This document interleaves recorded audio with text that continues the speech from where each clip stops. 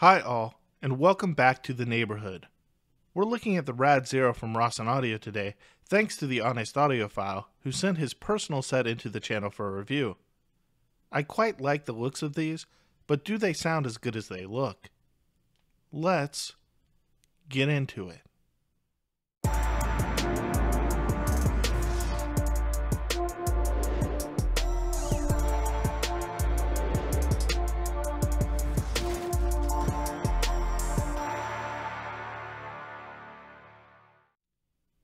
So this may be a bit of a spoiler, but the Rosson Audio RAD-0 has been a favorite of mine in the marketplace since it came onto the scene and I got to hear it at Can Jam in, I think, 2019.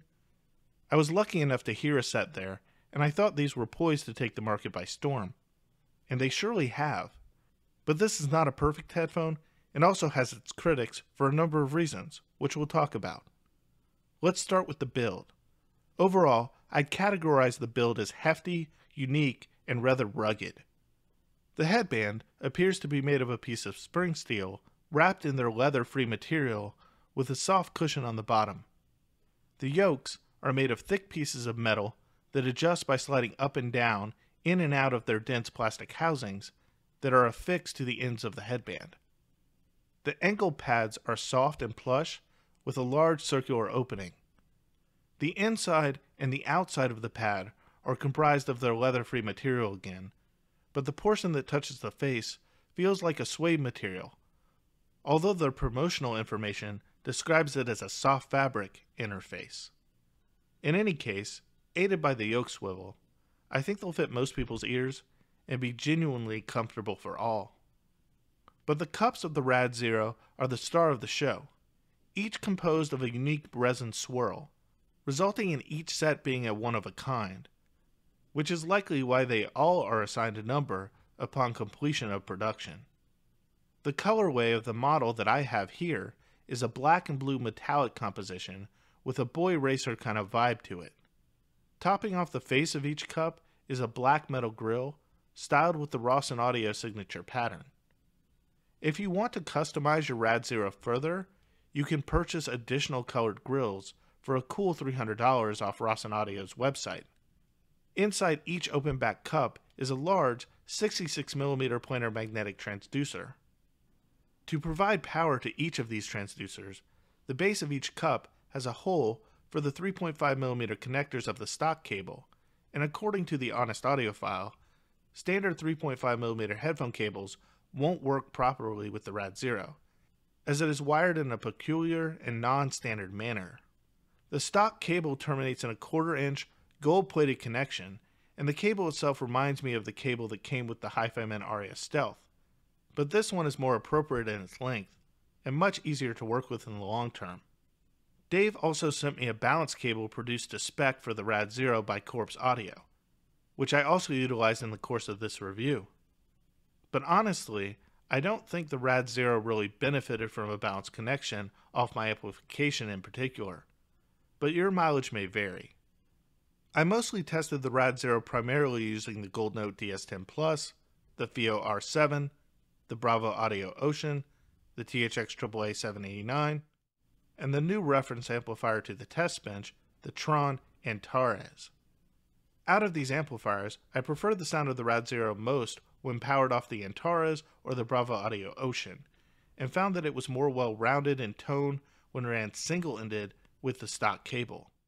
Specifically, with the Gold Note, it was a little bit too much of a good thing, and the presentation was a little bit too soft and too warm. THX amplification was good, but was a bit too thin and overly sterile at times. The Tron just sounded like music personified.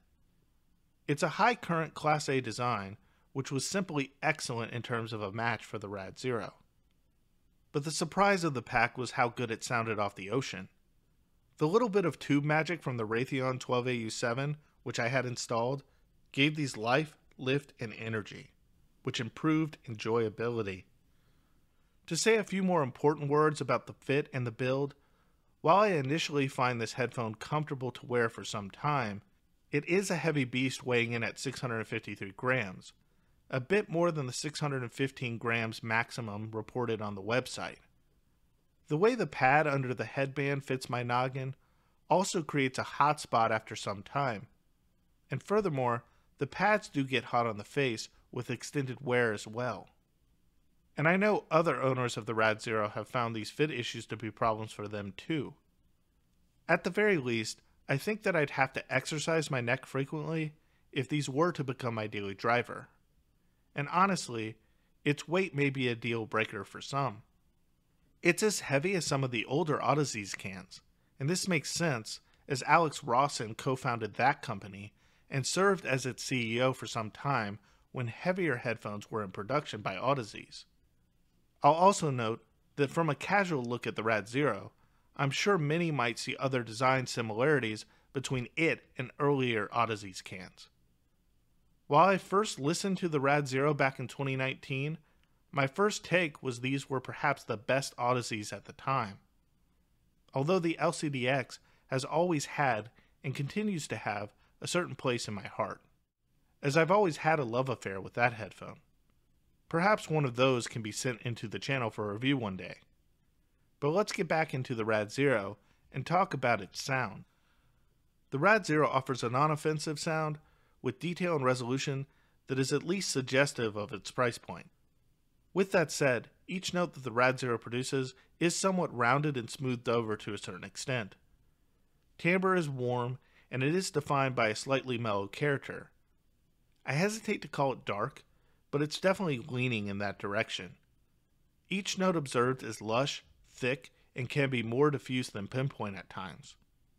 Regarding the sound profile of the Rosson, it begins with its bass that is somewhat limited in its dynamics and focuses more on its sub-bass to drive its sound forward than anything else.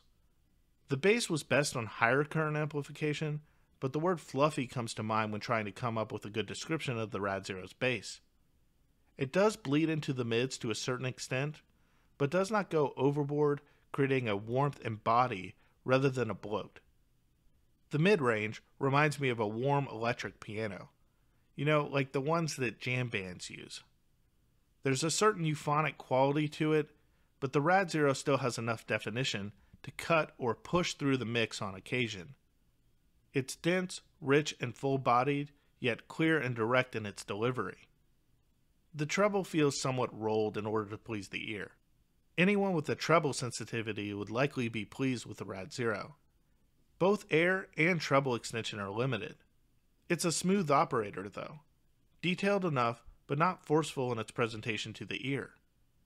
No information appears to be missing, but it possesses a certain soft character in its delivery. Harshness, sibilance, and an overly forward sound is devoid from any portion of the RAD-0's frequency response. The soundstage isn't huge, but it's decently above average, and when powered off sophisticated amplification like the Tron Antares, note depth and image depth was really good. Notes were more defined and had greater separation with scale. Despite its warm timbre and somewhat brick-walled presentation, instrument distinctiveness was easy to discern. Vocals aren't super forward, but generally lay atop the rest of the mix. But female vocalists could be more forward-sounding compared to their male counterparts on certain tracks. The best open-back headphones that I have to compare to the RAD-0 in-house are likely to be the Meze Empyrean and the Aria Stealth. The presentation of the Aria Stealth is a bit more intimate and less forceful sounding compared to the Rosson. The RAD-0 is a warmer can, and the Aria comes across as more neutral to the ear. The RAD-0 emphasizes its low end more, while the Aria Stealth feels more balanced, and has a better extended top end in comparison. Still, the note weight of the Rosson is better, and best the Aria Stealth in that regard. The Rosson is more like the American muscle car, while the Aria Stealth performs more like a Porsche. When powered properly, the Empyrean edges out the RAD-0 with regard to resolve and clarity, and also sounds a bit more balanced overall, less warmed over by its low end compared to the Rosson. Still, portions of the later mid-range of the RAD-0 are better represented, and as a result, the Empyrean sounds a bit more scooped out in its upper mid-range in comparison. Even so, the later treble seems to persist longer in the frequency response of the Empyrean, so the Empyrean appears to have a more global range to my ear. Again, it also feels less forced. In general, I prefer the ceiling performance of the Empyrean when its source chain is well matched for it. But the RAD-0 is less source picky compared to the Empyrean, and as a result, may exhibit more consistent performance across devices. In summary, the RAD-0 are big, thick, and heavy boys with a big, thick, and heavy sound. I would suggest not leaning into this type of sound signature too much in the system that is running them, but I did enjoy them thoroughly with genres of music that benefited from this, such as heavy metal. For example, I've been enjoying Metallica's new album, and I've also been taking a walk down memory lane with this band as well by going through all their classic albums too. The RAD-0 have been awesome for this. Overall, it's a capable headphone with a unique build and a special sound. If a colorway ever speaks to my heart and soul, I might be tempted to pick one up, but at $2,600, it has to be the right one. Thanks to Dave, the honest audiophile, for sending the RAD-0 in for a review and supporting this channel. There will be a link to his review of the RAD-0 and his channel in the description below. You can support the neighborhood here though by making sure that you've subscribed, that you've liked this video, and consider turning on notifications to get notified when I upload future content. You can also leave a comment, as I love to interact. Furthermore, I can be followed on Twitter, Instagram, www.intoitreviews.com, or you can become a Patreon. All links to these neighborhood access locations will also be provided in the description below too. And as always, thanks for watching, and I appreciate all the support. And I'm out for now.